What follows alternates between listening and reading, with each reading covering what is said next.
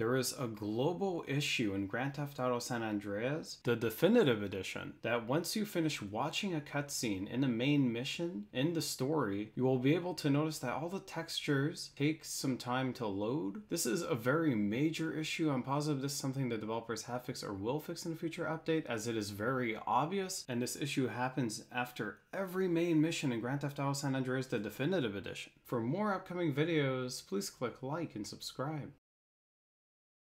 Thank you for watching.